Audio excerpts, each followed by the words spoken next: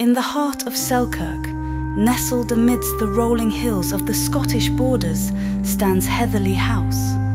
Once the pride of its era, this old country house has stood as a silent observer to the passage of time, its walls steeped in the secrets of centuries past. Built in 1872 by the esteemed mill owner, George Anderson, this magnificent house has been witness to a tapestry of stories spanning generations. But time was not always kind to Heatherlie House. Despite its illustrious history, the years took their toll, and the once magnificent house fell into disrepair.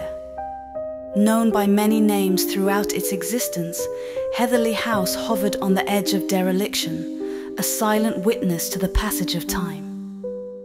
Abandoned and forgotten, Heatherlie House seemed destined to be lost to the annals of history, a mere footnote in the story of the Scottish borders. But all hope was not lost.